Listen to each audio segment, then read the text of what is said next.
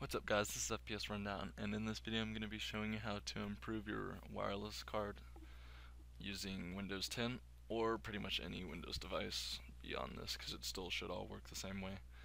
The card I have is from 2006 I think, or at least the last driver update was, so I'm guessing it's pretty old. But this should also work with everybody getting a new computer if they're using Wi-Fi or something like that.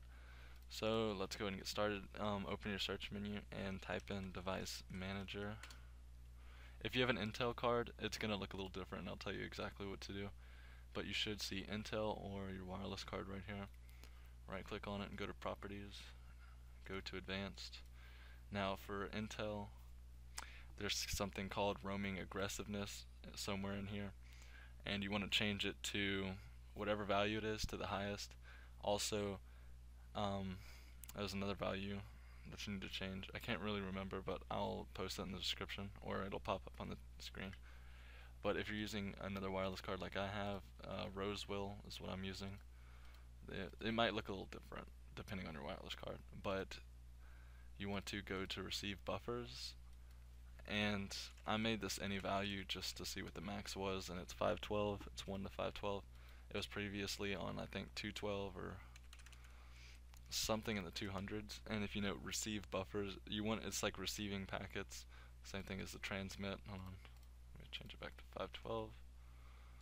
And if you notice, this is a transmit, so you're receiving and then you're transmitting to the router itself. This is all you really have to do too, is change the values. They're not set to what they really can go to, so you just want to up the value to whatever the highest is. And on Intel, of course, changing the roaming aggressiveness to the highest is the best. For this, changing the packets to the highest is the best. If I was going to change this to short only, but I can't really do that.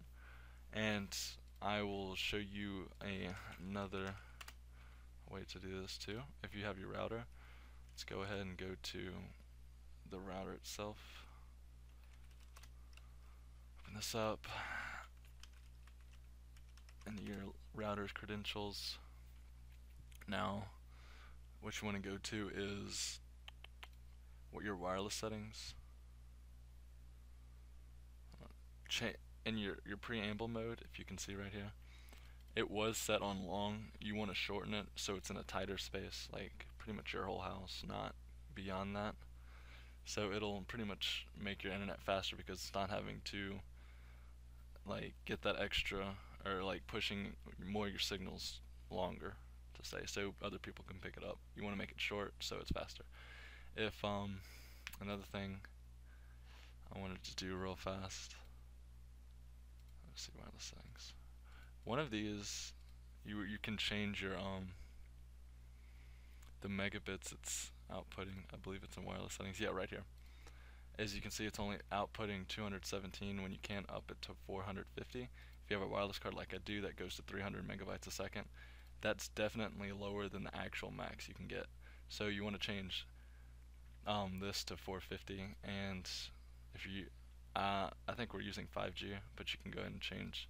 Same thing applies to actually no, never mind, that's 2.4. okay, it's down here.